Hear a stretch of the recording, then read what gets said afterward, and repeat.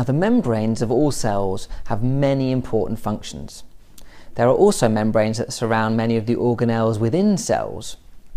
All these membranes have the same basic components to their structure that allow them to carry out all these different functions. And in this section, we'll look at this structure and how it defines these various functions. Now, the most obvious of functions is that this cell membrane is a physical boundary between the outside and inside of a cell.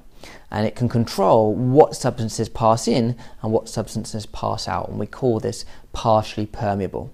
But it also has various other functions which allow the cell to interact with its surrounding environment. This includes cell recognition and cell signaling.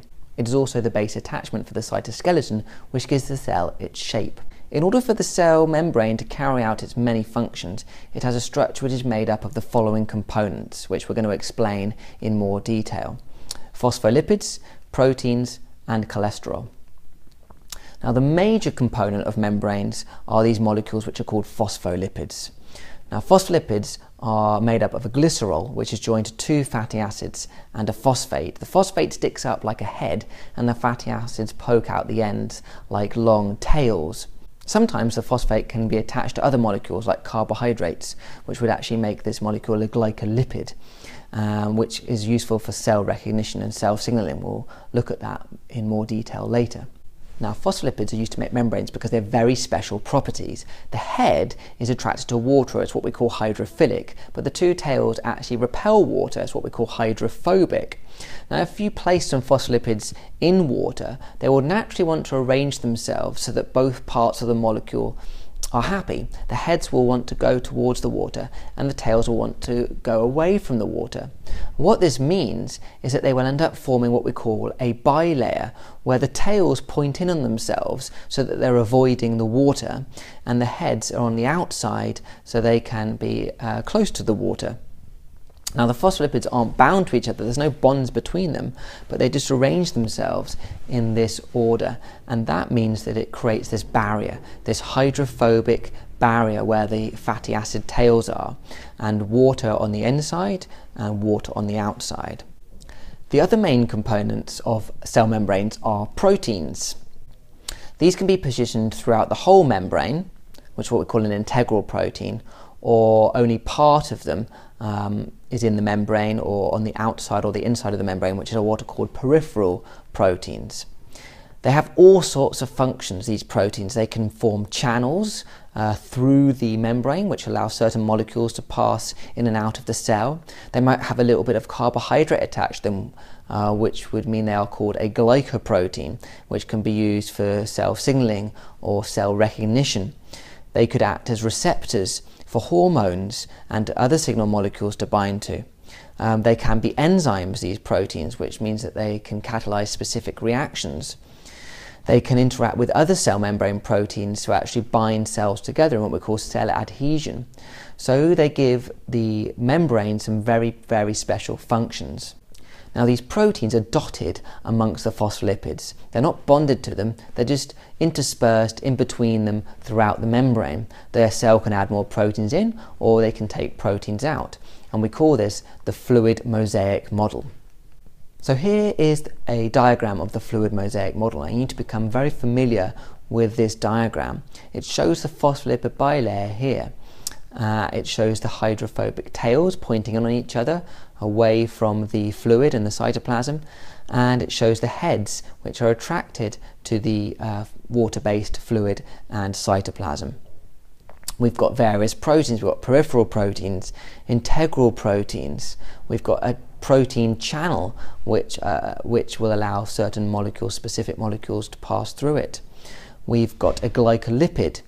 We've got glycoproteins. Those are molecules with carbohydrates attached, which are used for things like cell recognition.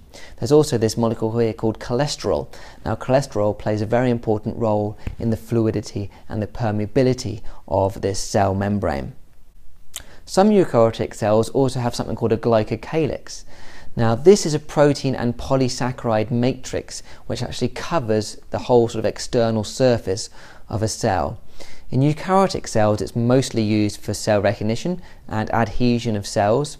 The cells lining the small intestine are an example of cells in the human which have a glycocalyx, and it's there to protect them from the physical stress of the food that is constantly passing over them through the lumen of the small intestine.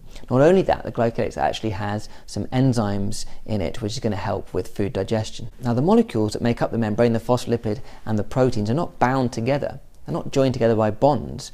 They are fluid, they can move around. Now, it's very important that they don't become too fluid and the membrane breaks down. And similarly, we don't want it to become too rigid and there's no flexibility. So there are various things that can control the fluidity of a cell membrane.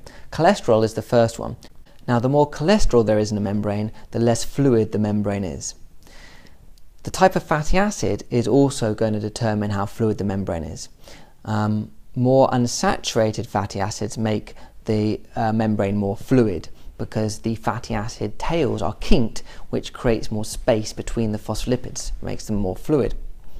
The length of the fatty acid tails also plays a part in how fluid the membrane is. The longer the fatty acid chain, the less fluid it is.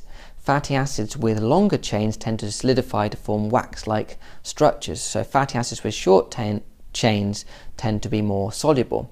So the longer the chain, the less fluid the membrane is. Temperature has a massive role to play in the fluidity of the membrane. If you increase the temperature, then the molecules start moving around more. The phospholipids start moving around more gaps get created. Proteins then start to denature as the temperature gets higher, and eventually lipids will melt and the whole membrane will break down. Membranes also, their permeability varies depending on similar things. So again, the type of fatty acid is going to affect how permeable the membrane is to certain molecules. A higher percentage of saturated fatty acids is going to decrease the permeability. Cholesterol, again, the higher cholesterol levels in a membrane, the less permeable it will be. The hydrophobic portion of cholesterol fits into these spaces between the kinked hydrocarbon tails so that they can't move around as much. So the more cholesterol you have, the less permeable the membrane is. And also the types of proteins that you have in the membrane are going to affect its permeability. Certain proteins allow certain molecules to pass through and certain proteins don't. The cell can add more protein channels, take protein channels away. So transport proteins, the number and type of them is very important in the permeability.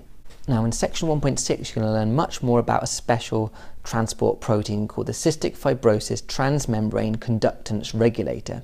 It's much easier to just refer to it as CFTR. What it does, the CFTR, is it makes sure that mucus, which is produced by cells in the respiratory, digestive and reproductive systems, is just the right level of stickiness. We don't want mucus that is too thick and sticky, but you also don't want mucus that is too watery.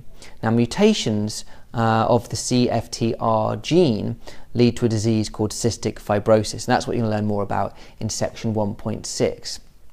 Now, how this CFTR protein works, first of all, is that it inhibits the transport of sodium ions into the cell. So sodiums build up in the mucus.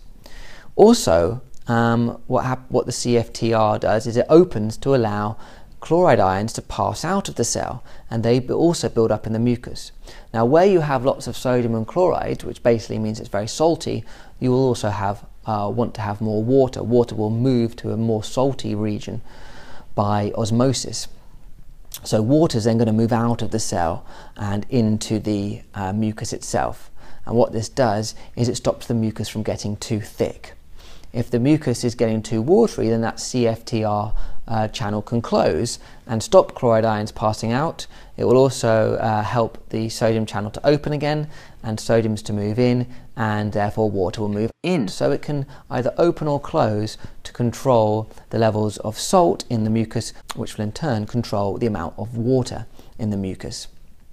Now, these processes of molecules moving in and out will make a lot more sense once you've watched the next video on transport across membranes.